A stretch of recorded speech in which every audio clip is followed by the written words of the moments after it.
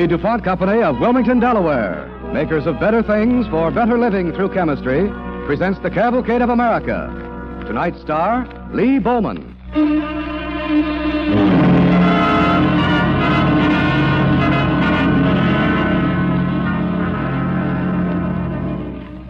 Our DuPont Cavalcade, A Mockingbird Sang, starring Lee Bowman as Beasley Nickel, begins in 1863 during the war between the states. In a Confederate military hospital in Georgia, not far from Chattanooga, a wounded lieutenant is dictating a report to his superior officer.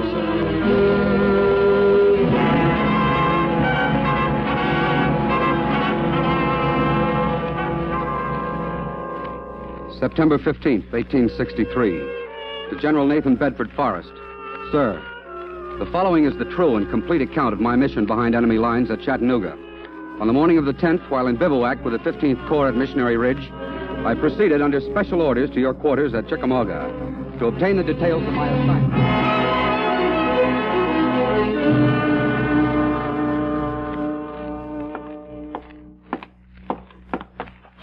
Lieutenant Beasley Nickel reporting to General Forrest for special orders, sir. At ease, Lieutenant.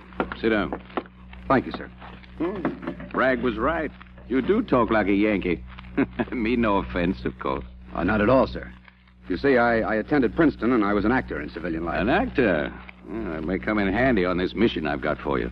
What kind of play acting did you do? Oh, all kinds, mostly Shakespearean roles. I was with Edwin Forrest's company. Edwin Forrest? Why, he's my first cousin. Really, sir? Oh, strange he never mentioned having a general for a kinsman. That's Ed Forrest for you. Always did resent share in the limelight. Well, to the point. Lieutenant, here are your orders. You're to spend 2 or 3 months in Chattanooga. Chattanooga? But I thought... You thought right. By the time you get there, Chattanooga will be Yankee territory. That's why you'll be wearing a blue uniform. A Yankee uniform? Just so. You'll be carrying the credentials of a Captain John Curry, an emissary from General Grant. I see.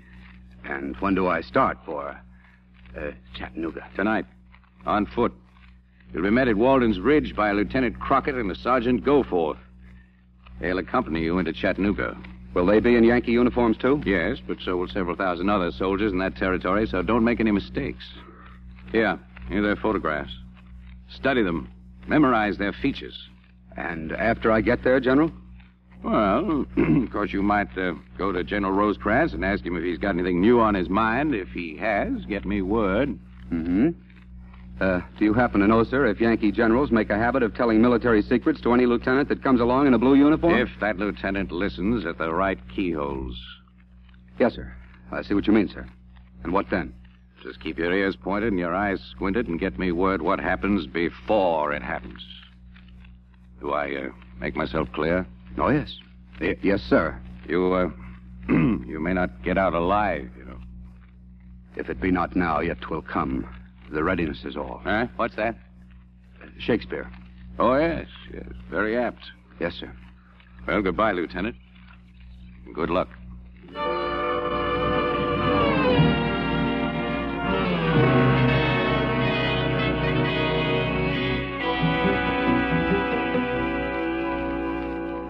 At nightfall, having secured my credentials from secret intelligence, I set out upon my journey wearing the uniform of a captain in the Union Army. There was a full moon and the weather was mild. After crossing Walden's Ridge, I paused for a few moments and lit up my pipe. Then I heard... Who's there? Well, a mockingbird. Methinks it was the nightingale and not the lark. Nightly she sings on yon pomegranate tree. Awake, sweet Juliet. All right, Sergeant, grab him. Yep. Hey, what's I got the what's the pistol he's idea? holding against your ribs, soldier. One move and you're dead. Now go on, drop the rifle. Now what? Take it, Sergeant. I'll sit over there on that log and let me have a look at you. Well, Lieutenant, what do you see? I see a Yankee that gives up easy. What's so funny? You're taking me for a Yankee. Now, I'd never have taken you for a Yankee, even if you are wearing a blue uniform. Thou knowest that the fashion of a doublet or a hat or a cloak is nothing to a man. It's him. They said he'd be spouting Shakespeare. Are you quite sure that was Shakespeare, Sergeant? That's what it sounded like to me. And what did it sound like to you, Lieutenant Crockett? My apologies, Lieutenant Nickel. But we can't be too careful, you know. I agree. Then you won't take offense if I ask to see your papers, Lieutenant Nickel. Captain Curry. I have now become one Captain John Curry of the Provost Marshal's office, carrying a message from General Grant to the Union commander of Chattanooga, General Rosecrans. Here's the dispatch which identifies me. Captain John Curry. What? Let's see. Hey, where'd you get this? It's signed by Grant himself. So it is. You see, General Grant made a few mistakes in grammar when he wrote the dispatch, so I kind of fixed it up a little to deliver to General Rosecrans. So you're a forger as well as an actor, Lieutenant Nickel. The name is Captain Curry. Don't forget that. Sorry.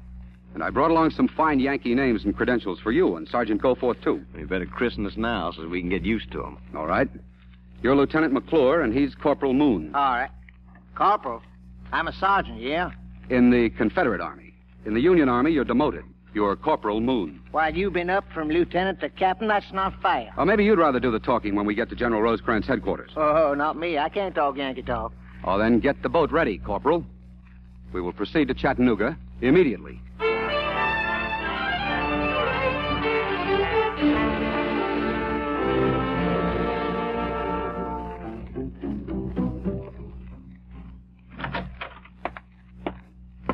Captain Curry? Yes, sir? General Rosecrans will see you immediately. This way. Thank you, sir. Captain Curry reporting on special mission for General Grant, sir. At ease, Captain. What are your orders? My orders are to deliver this message into your hands. Colonel Wilder, Yes, sir. take this and examine the paper in handwriting. Yes, sir. Well, you've traveled a long distance, Captain. Yes, sir. By what route did you come? The, most direct possible, sir. Have you been with the Union forces long, Captain, Curry. 2 years, sir. Where did you enlist? Pennsylvania, sir. Well, I won't keep you any longer, Captain. You must be very tired. Thank you, sir. Good night. Good night, Captain.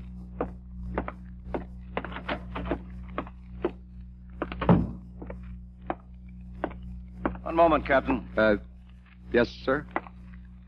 About this dispatch from General Grant. You are no doubt aware a duplicate message was sent. Are you acquainted with the bearer? Why, no, Colonel. I was not told the message was to be sent in duplicate. The other messenger hasn't reached here yet. Oh? Well, I'm sure he'll show up, sir. I trust he will. Otherwise, we won't be able to honor your credentials. Well, then I'd say he certainly better show up, sir. That's exactly. And I suggest you stick close to your quarters, Captain. Seems there are some spies in town, and they're wearing blue uniforms. Spies in uniform? That's a novel idea. Not so very novel, but very dangerous for the spies. Oh, at the beginning of the war, it was comparatively easy. But now we have ways of checking on anyone in a matter of hours. And how do you deal with them? Hang them in a matter of minutes. If it be not now, yet 'twill come. The readiness is all. What's that, Captain? Nothing. Just a quotation. Good night, Colonel. Good luck, Captain.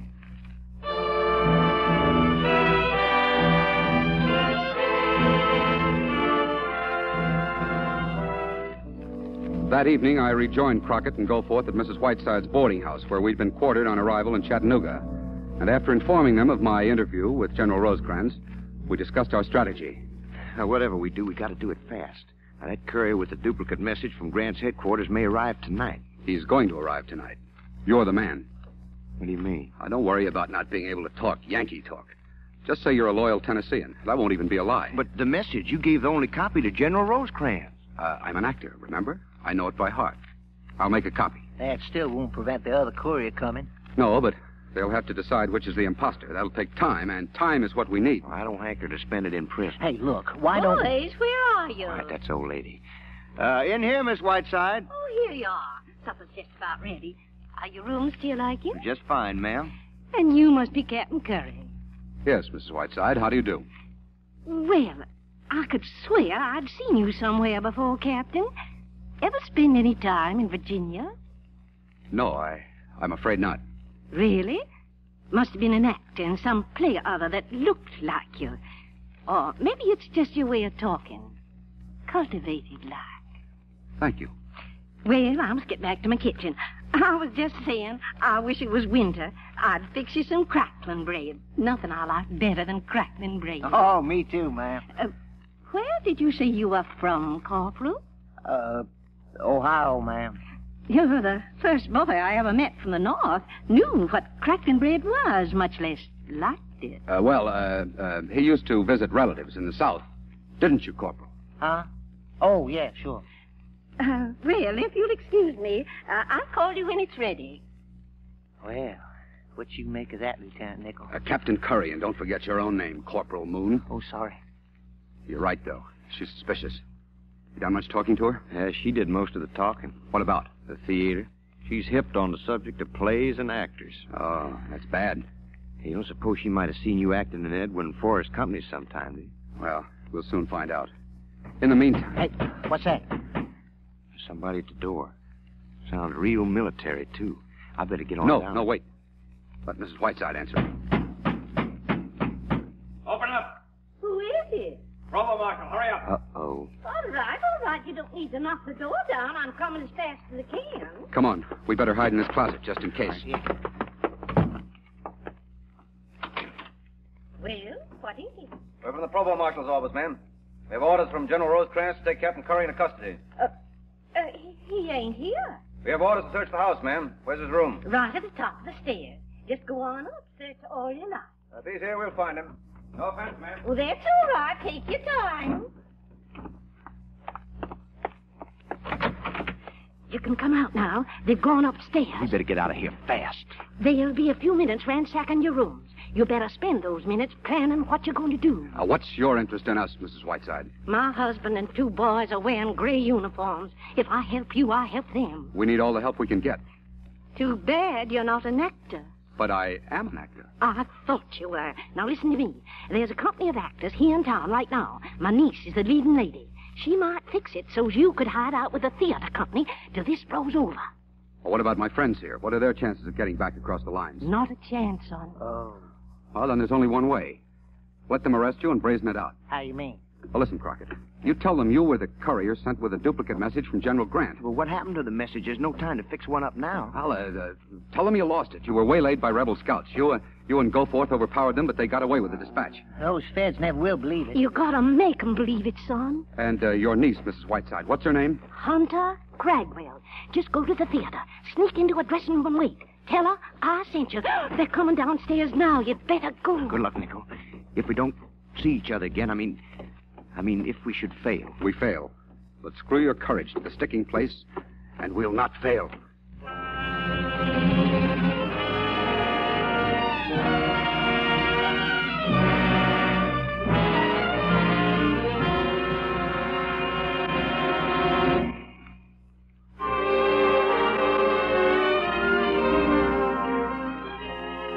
You are listening to the DuPont Cavalcade of America, starring Lee Bowman in A Mockingbird Sang. Sponsored by the DuPont Company, makers of better things for better living through chemistry. The 85,000 men and women of the DuPont Company extend to you the season's greetings and best wishes for a happy new year.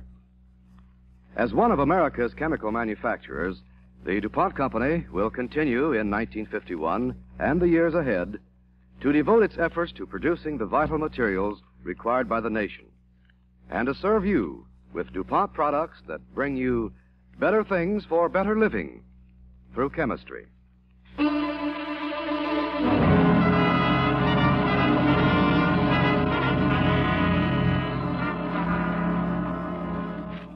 The DuPont Cavalcade continues, starring Lee Bowman as Lieutenant Beasley Nichol in A Mockingbird Sang. Nichol is reporting to his Confederate commander, General Forrest. He is masquerading as a Captain Curry of the Union Army behind enemy lines in occupied Chattanooga.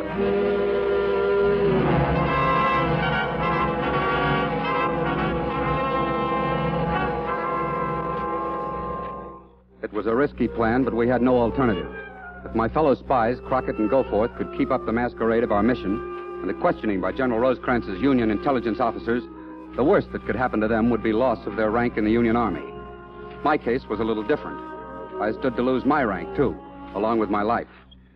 By zigzagging through back alleys, I managed to reach the theater without being seen. I gave the doorman a Yankee silver dollar, and he admitted me to the leading lady's dressing room. I didn't have to wait very long. Well, who are you? How did you get in here? The usual way. Your aunt sent me. I see. Are you in trouble? The provost marshal's men are looking for me. What for? Seems my uniform is the wrong color. You seem very cavalier about it. Don't you know they hang people for that? They can also hang lady spies if they take a notion to. What did my aunt tell you about me? She would know what to do. If you're looking for a place to hide out for a spell... I think that's what your aunt had in mind, but I'd rather not. But you... Let me explain. I'm an actor, or was, before the war. That's why I was chosen for this assignment. And what exactly is your assignment? To find out when and if General Rosecrans intends to attack our positions in Georgia, and how he plans to commit his troops. That's quite an assignment. Well, it's worth any risk. If I could only get back to Rosecrans' quarters. How did you get there the first time? Our scouts intercepted a courier from General Grant. I came in his place, with an altered message, of course. What our Confederate intelligence failed to find out was that all such messages are now sent in duplicate. And the other courier has arrived? That, I don't know. Even if he has, it would be a question of his word against mine. That is, if I could get there with a duplicate of my message. But how can you?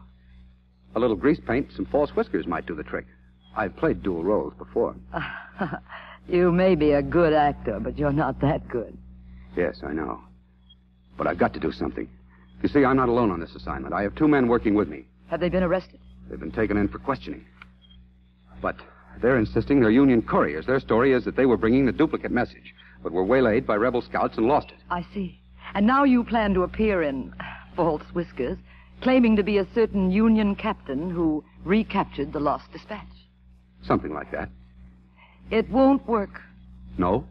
Have you a better idea? Yes. Let me take the dispatch to Rosecrans. No, I couldn't let you take a risk like that. Besides, what kind of story could you tell them? That I met this Captain X. What is his name? He's using the name of a Union courier captured by our scouts, Lieutenant McClure. All right. How does this sound? I met Lieutenant McClure, plied him with champagne. He became careless and left his dispatch behind.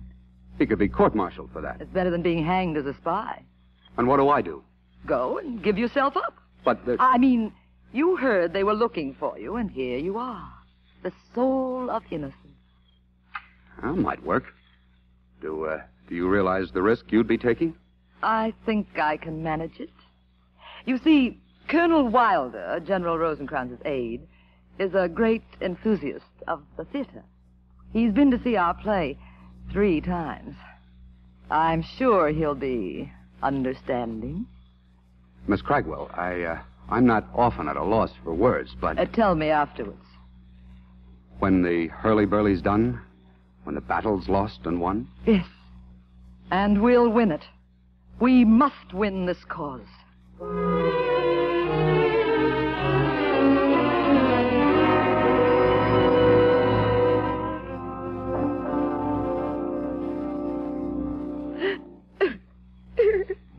There, now, Miss Cragwell, don't take on so. But, Colonel Wilder, when I heard that poor Lieutenant McClure had been arrested... No, not arrested, ma'am. Just brought in for interrogation. Oh, then I can see him? Oh, well, that'd be a little irregular. But you could arrange it. Well... Alone, I mean. You see... The reason for the whole thing is that he didn't want to implicate me. I don't understand, ma'am. Well, we met quite by chance.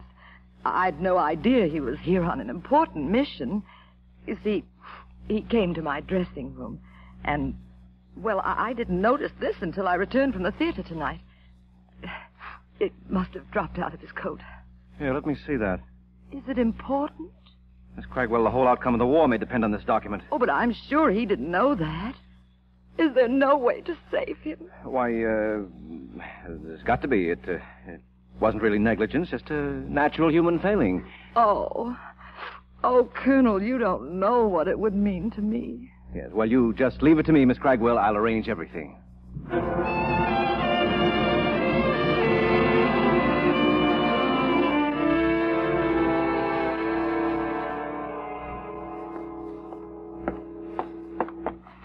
Captain Curry reporting to General Rosecrans, sir. I understand the General wished to see me. Yes, indeed. We've had the devil's own time locating you, Captain. Where have you been? I went to the theater, sir. Oh, you did? And afterwards, I had no idea you were looking for me, sir. I'm sorry. Well, you should have left word at your billet. Well, then it was something important? Of the first importance. The other messenger from General Grant has arrived. Oh? Yes. Colonel Wilder has put grave doubts in my mind. Certain inconsistencies. Inconsistencies? Colonel Wilder. Yes, General Rosecrans. Bring that courier in. I want these two men to confront each other. Yes, sir. This way. Captain Curry, this man who brought the duplicate of your message from General Grant is here. Now, do you happen to recognize him? McClure. You're safe. Yes, sir, Captain. General Rosecrans, I can't tell you what this moment means to me. I had no idea my old friend, Lieutenant McClure, was assigned to this mission. Well, it's all been rather confusing. But it seems to be straightened out now. Sir, you'll never know how grateful I Captain, am. it's I who should be grateful to you. To me, sir? Yes. In fact, I'm so pleased with your work that I'm going to take you into my confidence. You see, I've been most discouraged of late over the state of our communications. But your prompt and successful delivery of General Grant's message has convinced me that we can begin our offensive against the rebel forces in Georgia. And we will, as soon as General Hooker arrives with the 16th and 17th Corps from Virginia. Well, that's splendid news, sir. Yes, indeed. And if all goes well, Thomas will engage the rebel center at Lookout Mountain. I expect that will be no later than the 19th of this month.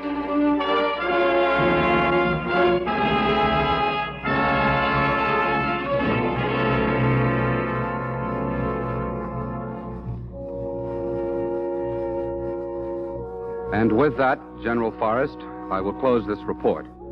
I regret that I cannot deliver it in person. Rosecrans inadvertently gave me the information you wanted, and I was able to get word to you. However, as I rode out, a Yankee sentry stopped me, and in the ensuing argument, several shots were exchanged. I am sorry that I was wounded and hospitalized, and I'm even sorrier I couldn't stop to bury the Yankee sentry.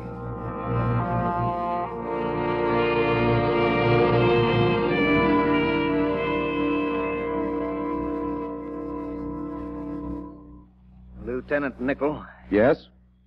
General Forrest is here to see you, sir. Oh, General Forrest? Here at the hospital? Good. Let him come in. Yes, sir. Come in, sir. Well, General Forrest, it's awfully good to see you, sir. It's good to see you, Lieutenant. No, lie back, lad. Rest.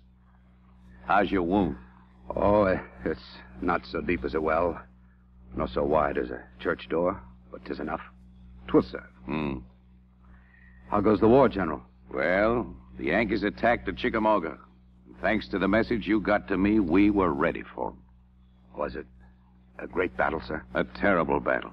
And we whipped the Yankees bad.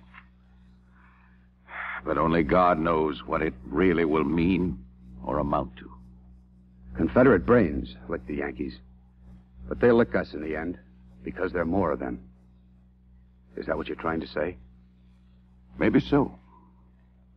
There's a line in a play I once appeared in with Edwin Forrest, General, that seems to sum this whole war up.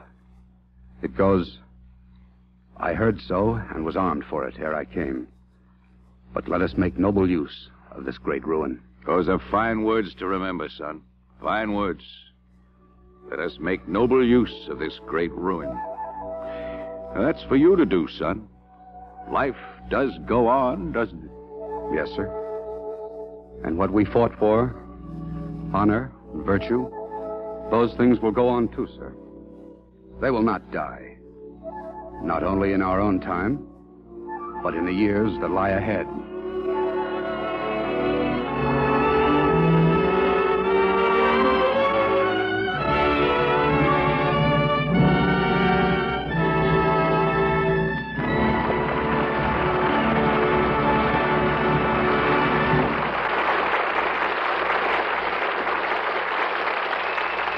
Our thanks to Lee Bowman and the Cavalcade players for tonight's story.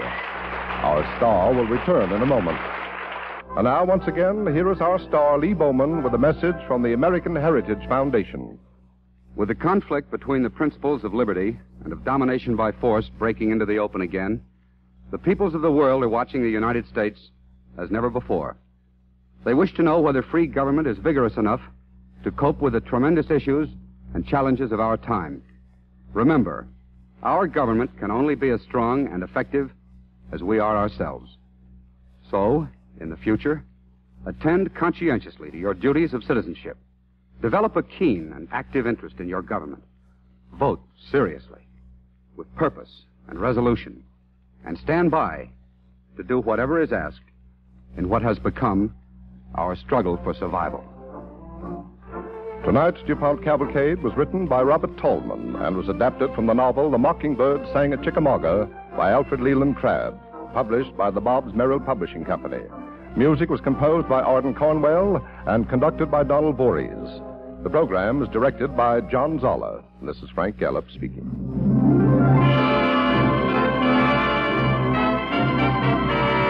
The DuPont Cavalcade of America comes to you from the Belasco Theater in New York and is sponsored by the DuPont Company of Wilmington, Delaware, makers of better things for better living through chemistry.